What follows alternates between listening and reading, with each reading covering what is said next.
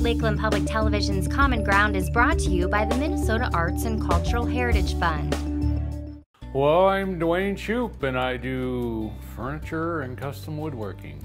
For a lot of my furniture, I like to get the bark peeled off because I give people different looks. Bark on, bark off. So this would be the basic way that I get the bark off. I've been doing rustic custom woodwork for a little over 20 years. My dad was a carpenter. My grandfather was a carpenter. I always liked being in the woods and had just a love of wood. And I moved from the Chicago area into northern Minnesota.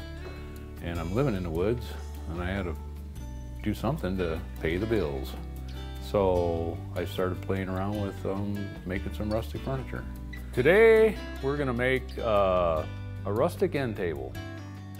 It's gonna be a red oak and maple legs with the bark on. These two pieces of wood are going to be our top. First, I'll cut them to length. I like making this furniture because probably being my own boss and just being able to do my own thing and have the creative freedom to, cruise around in the woods and gather some raw material and actually bring it to my shop and make something out of something that basically has no value. I'm probably right into the green thing before anybody else ever was, because a lot of my product is made out of raw material that just goes to waste in this part of the country. How long have I been doing this? Well, since about 1987. I think is when I first really got started doing furniture, but I did some, I actually did some bentwood pieces back in the mid-70s. I had a Mother Earth News that had a little article in there how to make a bentwood willow chair. And I managed to follow those directions and put one together that looked pretty good. So that's kind of was my first experience making furniture. And I made a few pieces, and I didn't really go anywhere with it until I moved to Minnesota some years later. I got a nice little curve that'll have that curve going out a little bit. Give our table a little character. This is just a wood-rich country, and it. I think that the North Woods atmosphere, living here, kind of was an inspiration to me too. With all this trees and lumber around here, it's like an inexhaustible supply of raw material.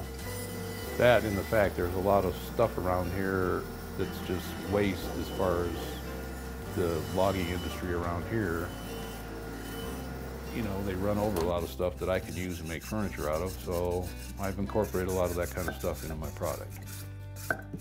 The next thing I'm gonna do is I'm gonna put a little bevel on this sharp edge of my pieces. And the way I'm going to do that is just with some Makita grinder with a coarse disc on it. I think I continuously try to challenge myself to make new pieces, new high-end pieces out of very, like walnut and cherry, hard maple. I'm always challenging myself to do better, to do some awesome stuff. Well, some of the favorite things I'm doing now is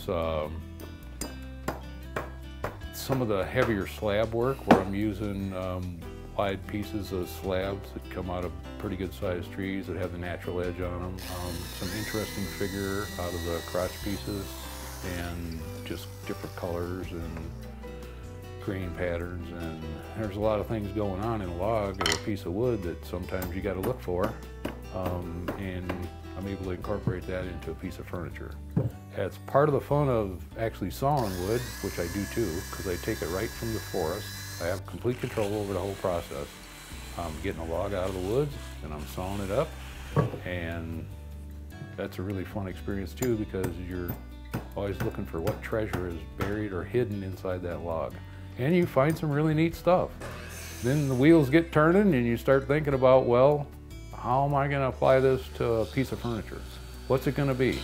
It doesn't always just jump out there and tell me what it's going to be right away, but sometimes I might look at a piece that's standing up against the wall in the shop for 6 months, and all of a sudden it just somehow kind of talks to me, and I know what I want to do with it then. Well, I sell out of my studio online. I do a few art and craft shows. And I get a lot of business from satisfied customers that have bought a piece from me before. Their friends saw it, and where'd you get that? And they send it to me.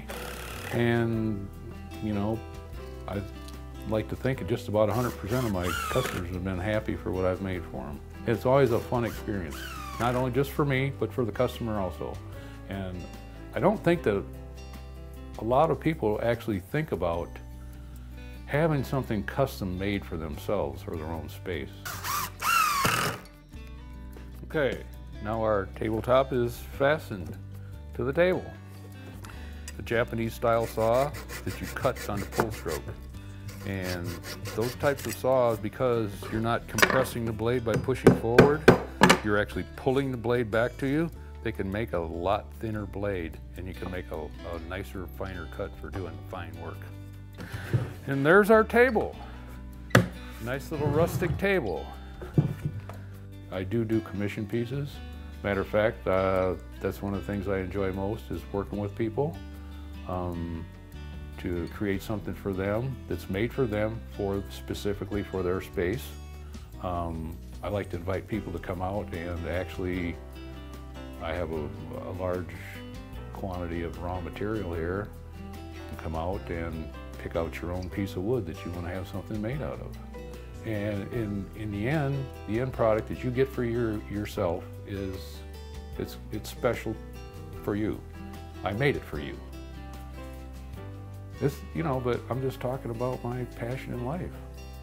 It's just kind of, you know, it's what I live every day. And what I've created my own, you know, place here and my own business and my own product, and I've kind of created my own little world here. It's kind of my version of the simple life, living in the country, doing your own thing, being your own boss. If you enjoyed this segment of Lakeland Public Television's Common Ground, consider making a contribution at lptv.org.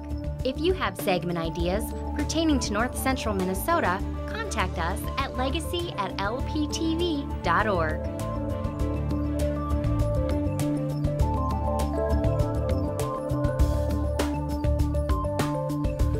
Common Ground is funded by the Minnesota Arts and Cultural Heritage Fund by the vote of the people on November 4th, 2008.